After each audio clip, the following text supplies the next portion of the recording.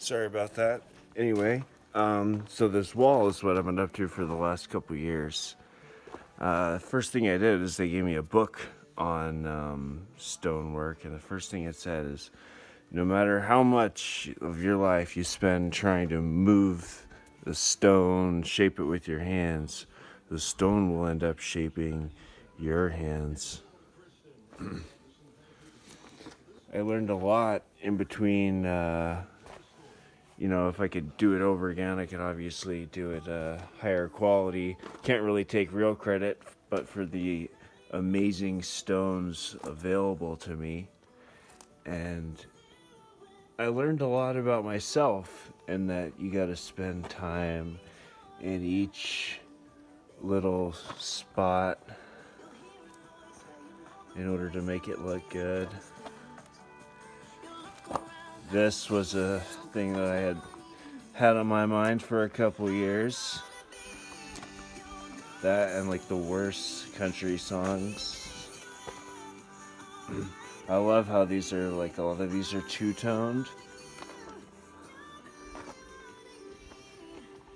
And making these doorways too was, some of them are pretty good, some of them are okay. But as I did more and more, I really, this was another cool bit right there.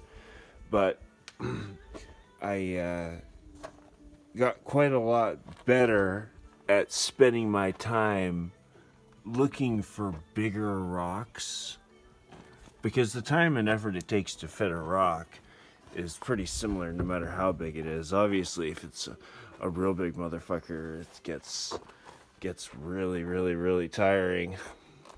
So you got to learn to do it all, not to specific rules, but just to a degree. Yeah, see, that's a great corner, because that's never gonna have issue. The wall got taller as it went. The rocks are nicer. If I could go back, I probably would have done more of the mortar, but it really is very time consuming. More of those sweet two-tone rocks. It is very time consuming in order to get a good condition finish there, because not only do you have to put it on evenly, but you have to revisit it at certain intervals that change. This rock is fucking awesome too. It's like granite or something. Anyway, I'm just kind of rambling on, but I spent time with each and every one of these rocks. Over here, this was one of my, when I was getting better at the stonework. Oh yeah, because there's no little rocks up top anymore. And I kind of try to keep the design like uniform, but that's something that I wish I could change a little bit. I like this one because it looks like a giant tooth. Boom. And it locks everything in there.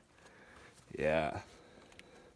See, this rock, like, you go pick up a rock that's bigger than your arm and it gets fucking tiring. And this is one of Liza's favorite rocks. So the reason this is colored is because the ground level is going to be roughly 18 inches. And I gave this a little bit so that it should stand clear, but it's a little bit of a hard job, because a lot of it's artistic judgment versus how much time you're going to spend. Another sweet two-tone rock there. And these are some good ones.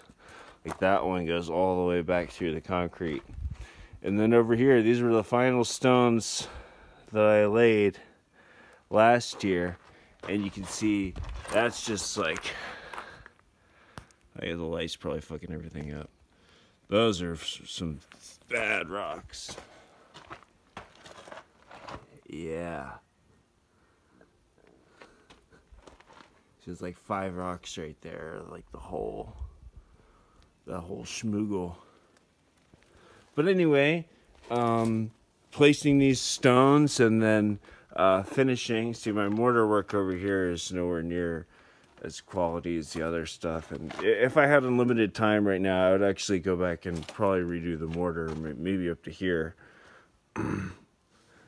But realize that the real key to mortar is not laying it down. Doesn't matter how clean, how good you put it down. It's that you must go back and revisit it. And if you do not want any visible cracks or lines, you have to continually drip water in, not only minute by minute as it slows, but also days, because if you were to let it completely dry out the next day, it would actually start cracking away from the rocks, which I had to kind of go back as I was figuring that out. But yeah, I spent a lot of time with each one of these motherfuckers. Pretty cool. My favorite one is the tooth.